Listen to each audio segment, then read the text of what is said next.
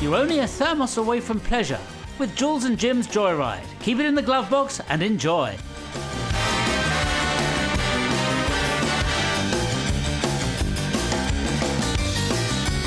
Today's guest has hair that goes all the way down his back, but none on his head. He's often seen hanging around vending machines with a puppy dog look in the hope of a free Snickers bar. Here's, of course, Harry Hill. Oh, TV well, thank legend. you so much. Oh. Yes. Thank you so much. How did you get here today? What was your form of transport? I was driving a car. Yeah. And I took the South Circular. One of the ancient sacred routes of London. One of the original Anglo Saxon shortcuts. Arterial roads. Yes. And then I cut through wherever that is. Woodvale up there. Are you a keen motorist? I'm not a very good motorist. I like to drive. I mean, I'm driving a car I don't like. What is it? It is a Freelander. It's a white Freelander. So I had trouble with one of them once. Did you? What was the trouble? I didn't look after it. I've got it new, and I just didn't look after it. I didn't put oil in it. I didn't put tyres up. Nothing. Did you clean it? Nothing. I just really left it to rot. Did you empty the ashtrays? The ashtrays in my cars are generally filled with the remnants of boiled sweets. Oh. So it usually tends to glue to the ashtray, and you can never clean them. Anyway, so you're free. Like you know, didn't you used to have a Rolls Royce? Yeah. Well, so I bought actually the last car I had. It was a 1980 Silver Shadow 2. Glamorous. Which I bought as a kind of ironic nod to the, light entertainers of the past, because they all seem to me to drive those. So did you have a number plate on it? No. Like Jimmy Tarbuck's one is comic. Yes. Yeah, And what's his name? Paul Daniels had Magic. Did he? Yes. Yeah. MAG 1C. Yeah. I had a sticker on the boot which said no tools are kept in this van overnight, right? As a gag. And actually, I used to get it repaired at your bloke, Lenny. Yeah. Opposite Millwall there. Millwall Football Club. And I turned up the last time I saw him, it goes, your car's in a book. I said, oh great, let's have a so he gets the book out, and there, sure enough, there's a photograph of the boot of my car with the sticker on. I said, what's the book called? He said it's called Shit London. I mean, Len Mechanic was a genius, but he introduced me to a great expression, which of course now the expression snide, meaning a copy, like not a genuine one, right. like a fake sort of thing. And I wanted for an early Bentley that I had to get a pair of wing mirrors for it. And he said, I've got a couple of the proper ones here. He said, because you don't want a snide mirror on there. The snide mirror. What a great expression. No, I don't want a snide mirror. God, what a lovely idea. I love that word, snide. You can use it for anything, food as well. If food isn't prepared particularly in the right way. It's a rotten copy. That's a bit snide, isn't it? Yeah. What a lovely word. Snide sausages. Yeah. But back to that Rolls Royce. Rollser. What? That's a good word for it, isn't it? A Rollser. Yeah, snide Rollser. I was, most things he could fix then. But what happened was I had a gig in Twickenham, and I thought, well, I'll drive the Rolls, and because it's not far, I'll put the outfit on, the big collar and the full Harry Hill thing. And halfway down the Lower Richmond Road, I looked in the rearview mirror. I could smell burning, and I looked in the rearview mirror. I could see all this white smoke coming out of the brakes at the back. Brakes had seized.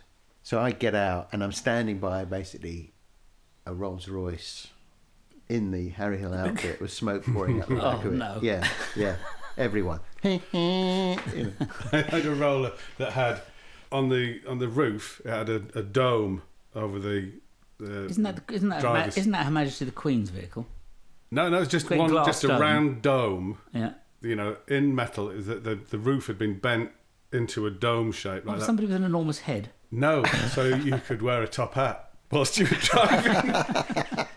That was a massive lie. But if you had four, that's four important people in the car, so four domes. But when you said it was a massive lie, but I think it was pretty useless, because I think all of us saw through it. Of course, Krug Champagne have a Rolls-Royce Silver Shadow converted to a van, which is quite nice, with crew written down the side. I thought you were going to say converted to run on champagne. No, that would be exactly. I think it would be probably cheaper to run a Rolls-Royce. There are buses in Sweden that run on red wine. I've heard. This is another huge lie. No, it's not. This was told to me by Ulrika Johnson, who's Swedish, and she said there are buses that run on red wine. Yeah. Low quality red wine. I don't think they use. No. I need to get to an off licence quickly. The sort of red wine you'd use for a foot bath, not the top Chateau stuff. Would you use that for a foot bath? No, just Chateau Lafite I use for my foot bath. So the Rolls Royce, that's you got rid of that. I drove on to the gig with no rear brakes. Yeah. Using the handbrake. This is a showbiz story of determination and professionalism. The show must go on. Yeah. And as I entered the building, I phoned up this guy that Lenny had put me on to, and he answers. He goes, "What you done now?" Oh, that's so annoying. Yeah, do the gig. By the time I came out, he's there with his low loader. Went back with him in the cabin. Yeah. How about other forms of transport? Are you keen? Do you like the railways? Do you like travelling on trains? Yeah, if you could tour. Alistair McGowan is very sort of eco-minded. He would only do gigs, but he'd only do gigs that were on the train. I don't know if he's still touring, but if you could do that, but you can't really, can you? Or canal barge, you were thinking of doing, weren't you? Yeah, utilising the inland waterway system and network of canals. The amount of live performances I do, I could do that quite easily. I finished one in Birmingham in 1976, and then the next one would be 15 years later. Why don't you do more? I never really liked them. Really? Not really, no. You just get nervous? No, I don't get nervous at all. I find them quite dreary. I don't like doing the same thing twice. No. That's one thing. So I'm useless in plays. Both of you have got something in common, which of course is that you're both exceptionally wonderful visual artists. Well, please. You no, no. After your wood carving. Let's tell us about your wood carvings. I like them. What do you want to know? We got a tree in our front garden and a branch was chopped off, and I said to the tree surgeon, would you cut that into 18-inch lengths, or foot-long lengths? I had in mind that I might carve them, but I thought I got the first one. I thought I'd carve something traditional, Jesus, right? So this is a piece of a length of branch, maybe 4 inches in diameter. So I start carving it, and as it appeared, I took the bits off, it appeared less as Jesus, more as Achabilk. Nice. With the beard. So what I did was I carved a bowler hat, the top into a bowler hat. Yeah. And then I had these other, 5 or 6 lengths. So I then did Dave Brubeck. Oh. Thelonious Monk. The good thing about it was that I had never really listened to any of those musicians, and so while I was carving them, I would put a bit of Thelonious Monk on, or a bit of Dave Brubeck. I was what's the jazz club in New York where they all used to play? Birdland. Yes. Oh yeah. And I was in there seeing Charlie Parker's group, who were all about 95. Yeah. Well, you weren't waiting for Charlie, were you? No, he'd long gone. Yeah. But I did go to the toilet and have a wee with 2 of Charlie Parker's band either side of me. Nice. Did you ask them any? You were in a great position to ask questions. I didn't think it was prudent. No, but I thought, it's quite, this is probably the last time I'm gonna have a wee with some jazz greats like this. Yeah. Is it right that Tom Jones has someone who stands behind him in the urinal to ward off? Yeah. Well, we all have that, don't you? Don't you have that? Oh. Someone stands behind him. That's what Jim does for me. When you're standing in urinals and things can get a bit tense. The silences. Yeah. Perhaps that you're in an awards ceremony and there's some silences and people look and nod. And I've always wanted to sing that Spice Girls song, which is shake it to the left if you're having a good time, shake it to the right if you're having a good time. I'd see your old chap. I've never done it yet, but there's always time. Yes, exactly. Anyway, we were talking about your art and carving. Oh, the things, carving. Harry. What other thing? You also you've done some sort of great pictures I've seen as well. Well, the reason I started painting in oil paint was that I did the Frank Skinner show, and you didn't get paid. They bought you like a present, and the present they bought me was a set of oil paints. And so I started painting, but they would never dry out, these things. So what I started doing was mixing. I tried all different. There's hundreds of different things you can use, aren't there? And so I started using linseed oil, and I only found out literally yesterday that it slows drying. It does, especially in the amounts that I've been. So you can go back and work on it months later. Yeah. But I like the idea. I mix all sorts of things with oil paint. I started mixing bits of chalk from the cliffs at Dover, because I was painting scenes of concrete listening dishes that are on the coast, and I thought I'd just get the bits of chalk from the cliffs and grind that up and mix that in with the so you got a bit of the land in there as well.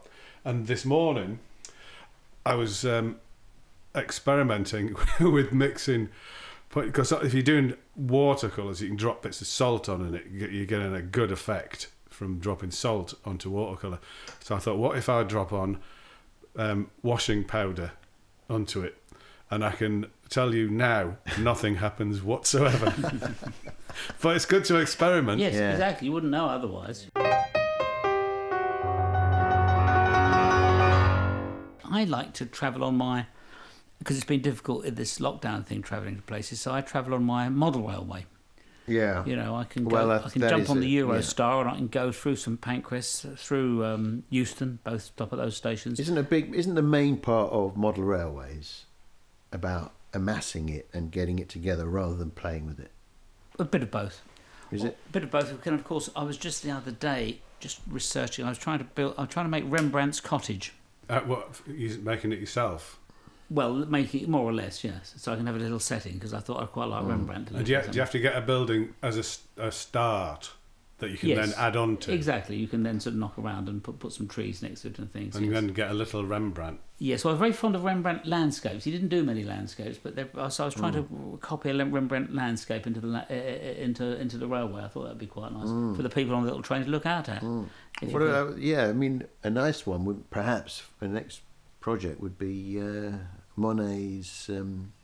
A water lily garden. Yeah, that might be good. I just did quite a big work on the suburbs, and I got some 1960s suburbs, because I don't. And in fact, all over England, there's very, very sort of suburbs that were built, and they were connected by the new arterial roads and the dual carriageways without any central reservations. And when you got there, they were quite nice places to be, whether it was in Sidcup or whether it was in Barnet, or whether it was like Metroland sort of thing, between Metroland. So I've got these nice 1960s built. Croydon's a very good example, downtown Croydon. Bromley. Bromley's another, and so forth. And I've got the Fray Bentos Hotel that I've put in there, and a cocktail bar. Yeah. And I go there, and it's quite comfortable. So when I'm observing that particular part of the layout, I'll have a frothy coffee and and maybe a wimpy. Could you put a camera on a tiny camera in the train that you could like look at it and imagine that you are going through the landscape? A virtual headset, a virtual. Well, actually, I think that I'm one of the only people that does have that, because even in miniature Wunderland, which, as you will know, is one of the biggest model railways in the world, which is in Hamburg, and started by these partners that had a huge dance hall in these warehouses, and they changed it into a model railway, and they made a fortune because it's the biggest tourist attraction in the north of Germany. Anyway, in there's a place with banks of screens where people looking at it. It looks like they're controlling the trains, but in fact they're all just recordings. But I had a very nice fellow in a small shop in Victoria make me up a one-off unique thing, and you can look out the front as it's going along. And as far like via a monitor? Yes, via a TV screen. Yeah. And it's quite an excitement, I must say. Yes, you must come round and visit sometime. We get dressed up in the appropriate clothing of wherever we're going, and off we go. National dress of the... precisely, yeah. On your railway, you very quickly go from Switzerland into... Well, no, I've got my British suburbs. I've got a northern industrial area. So you have to take your clothes off and put a new outfit on every couple of seconds. Exactly. Really. That's where the fun starts. Yeah, exactly. Oh, certainly a hat and different snacks. That's it. You know, I've got the wimpy, as I say, where the and then I get round to sort of Gentwerp, the Flemish port, and I've got a little glass of Stella beer, and I've got sausage and onions when I go through 1950s London. So it's quite a lot of preparation when I get up there. But you do that presumably, don't you? I've got a Greek national. The only national dress I have to hand is a Greek national dress, which I have you with the pom poms. Yeah. Have you actually got one? Yeah. The outfit. Yeah, I got it from Greece. So I ordered one because I had this joke, right? So and the idea was I would come on Greek national dress, and I would make no reference to it for 10 minutes, and then after about 10 minutes I'd say. I hear there's a big party in from Greece. And I take the hat off, throw it on the floor, and say, I'll kill that researcher. But the problem with it was... And then he's stuck with it for the rest. Yeah. And they were paid to see the big collar, Yeah. I was in Greece, I was in Athens, and I saw the guards in those national... And they with the pom-poms on, and they do a march that means that they have to kick the leg up. Yeah. Very high, yeah. And this guard did it. He kicked his leg up and then went flat on his back. But because he was a guard, I think he wasn't allowed to get back up again, so he just laid on his back. Oh, poor fellow! I thought you were going to say his leg in the air. The pom pom broke his fall. They are massive pom poms. So you've got that. Do you wear it now? I wore it on Des and Mel once and made no reference to it, and he didn't ask. Des O'Connor. He didn't ask, and I didn't say anything. The hat is like a fez almost. Like a loose fez. Yeah. You got a big skirt. Yeah. We'll go through it. You've got a big skirt. You've got like a white sort of, and it goes round and round and round. White stockings with garters, red shoes with pom-poms. You've got like a sort of long, it's like a sleeveless sort of jacket thing that goes, long with brocade on it, and you've got this hat. And you've got like a big baggy shirt underneath with big sort of... But what is it? But that's the Greek national dress. I'm just trying to think. What is the English or I suppose the Scottish national dress would be the sort of kilt and all of that. Yeah, the beefeater, is it? Is it? But yes, I mean, that's the default, or John Bull maybe. So I like the Welsh ladies. Yes. The big black dress and the hat and all that. Yeah. Oh, the Dutch one. I like that. I like those ladies' Dutch hats. Oh yes. You should get one of those for you when you're passing through Holland. I might do actually. I mean, I tend to put on Rembrandt's smock when I'm going through the Netherlands. But the clogs. Do you know the other railway enthusiasts like Rod Stewart, Roger Daltrey? Yes. I expect you all get together at some point, don't you, and discuss it. I did visit Roger Daltrey's layout, and he's got a fantastic layout. He never boasts about it. Did you have any jealousy? No, it's a curious thing. You just have quiet admiration, really. But did you think, mine's better than his? No, I didn't know. It was neither. No, it's not really not the way that it works in the modern railway world. In fact, I gave him a tree, and I was allowed to plant it. I think somewhere on the layout. I also gave him which he didn't seem so pleased with, which I had, which was a nuclear waste danger being moved train. And I said, there, you can have that for a bit of danger, but he preferred the tree, I think. Is there ever a world where you get Rod Stewart's layout, Roger Daltrey's layout, your own layout, and connect them all up by a piece of track? It's the same gauge, is it? You're all on the same gauge. Well, yes, but I mean, you'd have to in those circumstances. I mean, the distance between where we all live is so great, and I think Rod Stewart's one is in California. So I mean, you'd have to have a track that went sort of 8,000 miles or something, Are you saying no? Miles. Yes. No, absolutely no.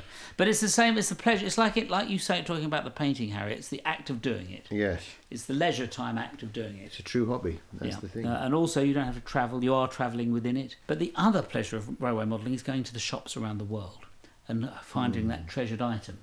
And there was a particularly fine shop in Germany, in Berlin. And I got in a taxi from the hotel. Taxi won't wait there for me. I'm going to be in there for half an hour. And it was really great. He had shelves of buildings, model buildings, that went up. It was a tall shop. It was a tall shop, maybe 15, 20 feet into the air. endless, marvellous second-hand boxes of treasure and locomotives and stuff. So I said to the man, I said, you've got a lovely station, but it's right up at the top. Can I have a look? And he said, yeah, I'll get you the ladder, and my assistant will show you. And the assistant came out, and he was a small man with a Beatles haircut, but probably maybe in his late 40s, with very pale skin and the fingers of a concert pianist, very bony, thin fingers, and a medallion around his polo neck shirt. And very thick glasses, and I'm liking the sound of this fellow already. And he said his English wasn't very good, and unfortunately my German wasn't very good, but we managed to communicate enough. And then the ladder went up, and I said, actually, there's another one up there. I can see you've got a lovely signal box at the top of the shelf there. So we moved the ladder along, and I climbed up. At this point, I sort of looked down, and he'd removed his polo neck. It was in a little string vest now with very thin, pale arms, and was clinging to my leg in a loving way, and had become very affectionate. Is this a lie? No, this is all absolutely true. And I had to sort of look, get off my leg. I'm just buying this stuff here. Don't you think that in some ways the internet has spoiled the fun of collecting? Yes. Do you collect anything? You've got a big collection of rubbish, haven't you? Well, not so much. My wife is more the mad collector. She's got a tobacco tin full of Easter egg foils from the 70s, from when she was well, that's a pretty useful thing to have. She's got all the different wrappers from Lemonade Sparkles from the same era, so they'd be all just slightly different, 5p, 7p or whatever it was. So yeah, she's a and she collects Shirley Temple memorabilia and all sorts of a lot of useful stuff. But and also toys. She used to collect a lot of vintage toys. But the thing was, she would go to these toy fairs, and you'd be rubbing shoulders with all these other like-minded. But now, and a bit like collecting records or any of this stuff. It used to be potluck a lot more, but now and meeting unusual characters, as I was.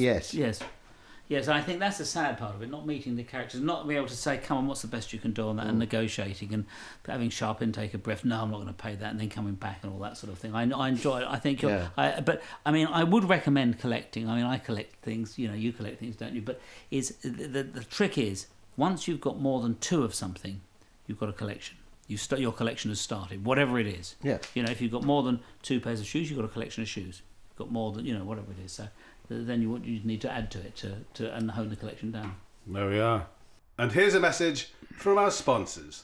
Jools, I notice you comb your hair over to the east and never vary from this direction. Well, that's right. Isn't it the only direction a man of my rank and standing may brush his hair? No. With this new multi-directional hairbrush, you may select north, east, south or west at the flicker of a switch. Look.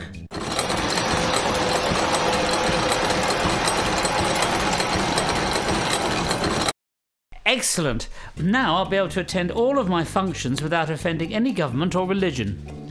The multi-directional cast iron chain drive hairbrush by Sunblessed.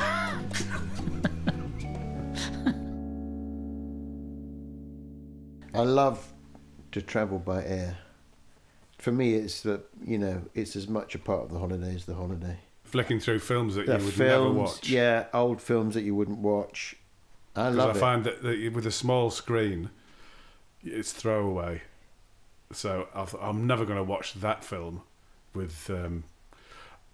I won't mention any names, but... as I am here. Yeah, but occasionally you're surprised, aren't you? You watch something, you think, I'd never watch it, and you... We were talking about this the other day. If you see a film on the plane, I find it could put me off. But also, I think I couldn't have a drink on a plane. I once just had one sort of small drink and went to sleep. And I was sketching this little sketch. I can't even remember what it was. It was a landscape or something. And I sort of fell asleep.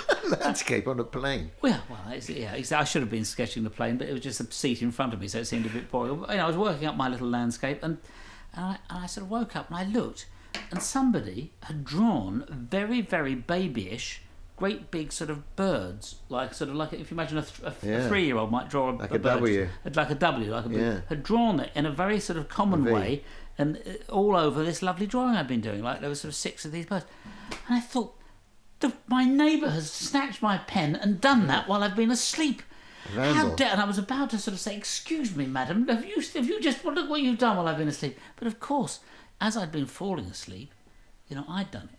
And the trouble is that on a plane, the oxygen levels aren't quite right. So all your judgment goes. I wasn't thinking. Fortunately, I stopped myself before accusing this poor woman on the plane. I did a similar thing. With my drawing. I was on a very bumpy train. It was like I was trying to draw and it wasn't happening because I'd go over a bit of rail and it was all going all over the place. So I thought, I'm going to close my eyes, put the pen down on the pad, and then just let the bumps take. So I closed my eyes. Yeah. And then the next thing was the ticket collector was asking for my ticket, and must have just seen me just doing a horrendous scribble on the paper. Yeah. Is it automatic drawing or whatever it is? Yes. That thing of automatic drawing and writing. They do. So you just write automatic random things that come to your mind, or just draw a shape or a line that comes to mind. And there's the other one which you can do where you put your pad under a table and try and draw the person sitting in front of you without looking at the pad. Well, you can't. If it's under a table, you can't see it, so there's no peeping. Might be a glass table. Well, yeah, that's ruined that experiment. I've had an idea, which I haven't tried yet, which is a way of recording speech in a visual way that isn't writing, and I'm calling it auto-mimetic communication. And what it is, you attach sponges to your top and bottom lip. Yes. Which are soaked in... I'll do this now then, hang on, yeah. Soaked in ink. Yeah. And you have a roll of paper, okay, which is moving past you at a particular rate. So it could be, someone pulling it. Yes. And as it goes past you, you talk. So you say, hello, my name is Harry Hill. And that will leave the marks of your speech on this paper that in some way could be then be deciphered into... Have you done it? I haven't tried it yet. Well, but won't it be like... There's time left in the day. But forgive me for saying this, but when you're doing your auto-mimetic communication, doesn't it just look like a load of sort of blurred lipstick? Well, yes. It's kind of like action painting, isn't it? It should be that if I say...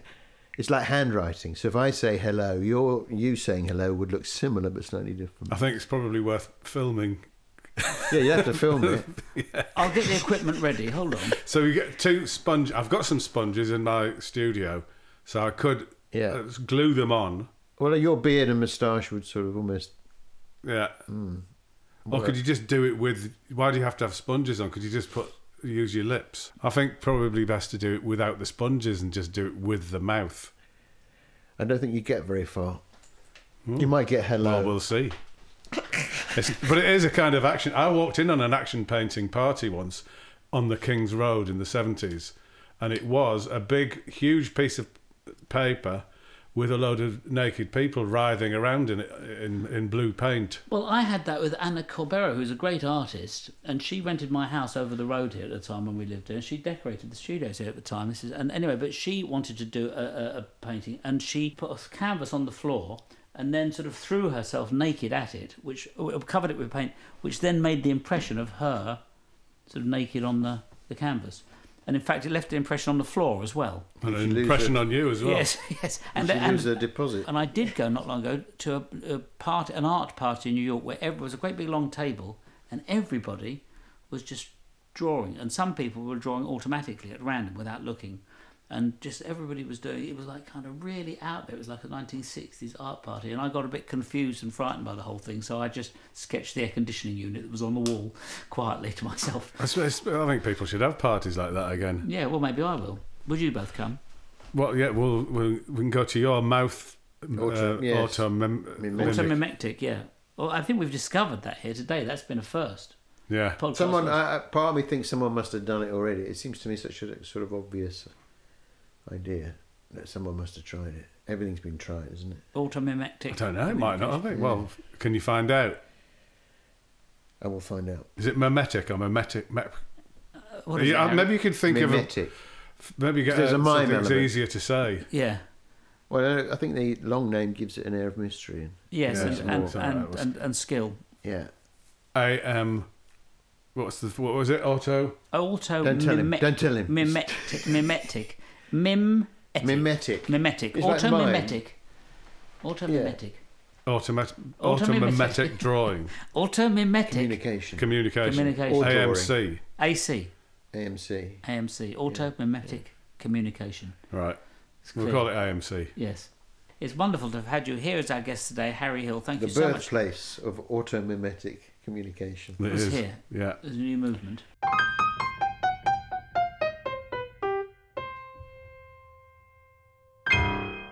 Well, there goes Harry, driving off into the. I'd say it was a sunset, but it's a cloudy day.